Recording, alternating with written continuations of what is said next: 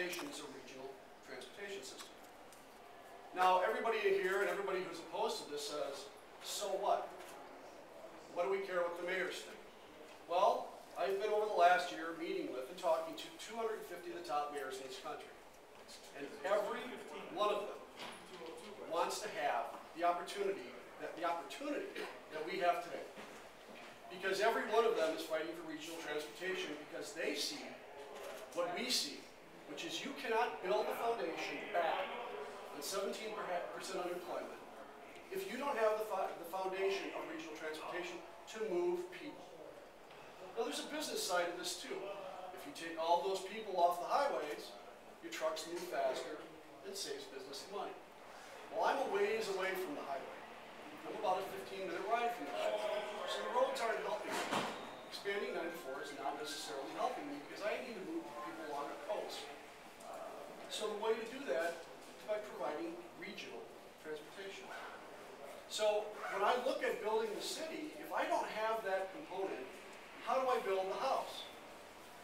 How do we create the great city that we need if we don't have the one component that every other mayor in this country is not only demanding, but fighting for every single day of their life?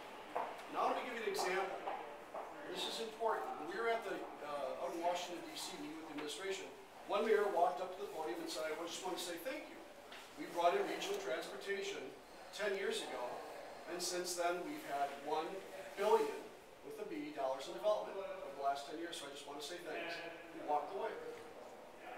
If there is not a greater example of what we need and what we can get out of creating a regional transportation system, which includes commuter rail, high-speed rail, and expanded bus, that's the greatest example.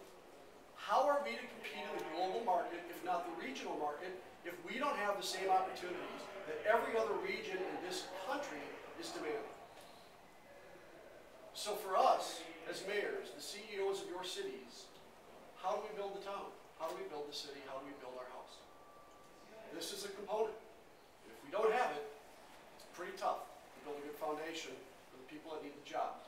I'm going to leave on one note that I thought was very interesting that I heard today. The Cyrus hearing just announced 500 new jobs just 20 minutes north of us. And I said, how do our people get up to that job? It started out at $18 an hour, isn't that incredible? They said, well, just tell them to buy a car. I said, try to do that when you're unemployed. See how far you're going to get to buy that car when you're unemployed and you have no money. And I can't provide a bus up to them right now.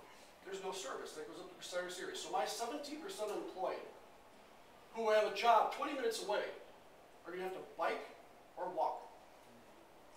That's not acceptable for my people. So I'm being a little pro here. So we need this. We need the help and we need to get moving on it.